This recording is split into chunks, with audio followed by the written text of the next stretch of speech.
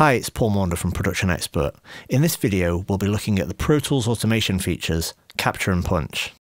Capture allows you to capture all currently writing automation parameters, or it can be forced to capture all parameters across all tracks in the session, irrespective of whether those tracks are currently writing automation or not. Once the settings are captured, Punch allows you to start writing those parameters at another location in the session. I have some empty tracks here just to demonstrate the basic operation of this. So say for example I'm writing automation, maybe in the mix window actually. So I might be writing volume, pan like this, making a few changes as I go. Maybe I'm also writing automation to a plugin like an EQ. Any parameters you do want to write automation for need to be enabled in the automation window. And maybe I'll also write some settings for another plugin like this. When I'm ready to capture all of the currently writing parameters, I can click the Capture button in the automation window, and now, with those parameters captured, they can subsequently be punched in at another location in the session. If you look closely at the automation window, you'll see that the Punch Capture button is now highlighted, indicating that we have something which can now be punched in wherever we like. So let's start this running. And where I want to drop this in, I can click on Punch Capture.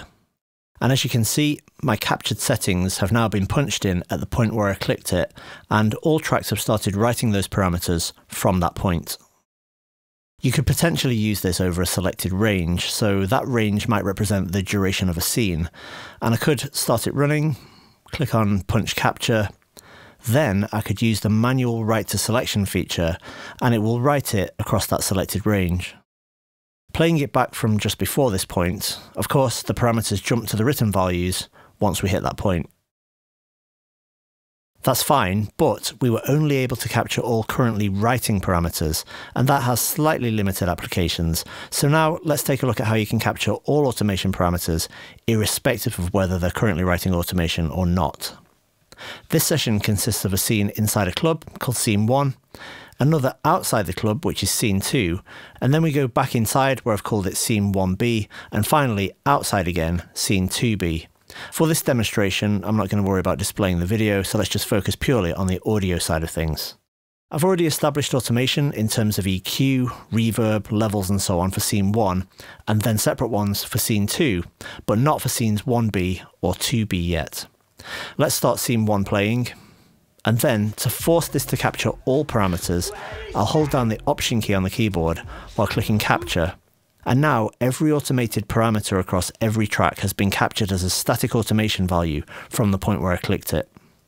Next, I'll use a memory location to select the entire time range of Scene 1B.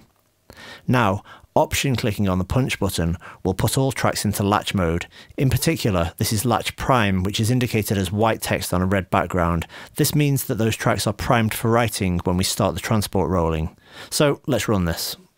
Is this some thick game? Let's go. I'm not going anywhere! Tell me, just tell me.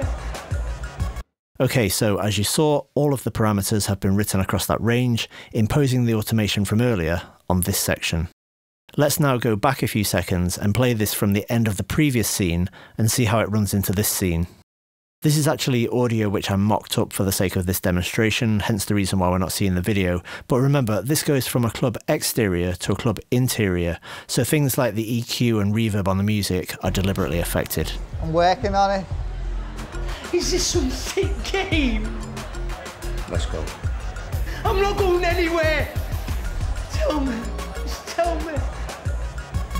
How about it? Okay, and now we have an issue where the automation is wrong for Scene 2B. How about it? Fancy coming out? So we need to capture the settings from Scene 2 now. So same again, let's run it. And I'll Option click on the Capture button. Then I'll select the entirety of Scene 2. This doesn't actually need to be across all tracks, just the timeline selection which encompasses the whole duration of the scene. Now I'm going to Option click the Punch button, and once again we're in latch prime, so let's start it running. How about it? Fancy coming out? Oh, thank you, no. And if we don't want to have to sit through the scene in its entirety, we can click on the manual write to selection button, and then when we stop it, it's written those parameters across the entire duration. So now, transitioning from scene 1B into scene 2B, you'll see and hear those parameters jump. Just tell me. How about it? Fancy coming out? Oh, thank you. No. Are you sure? You don't know what you're missing. Great, so that's an overview of the capture and punch automation features in Pro Tools. Thanks for watching.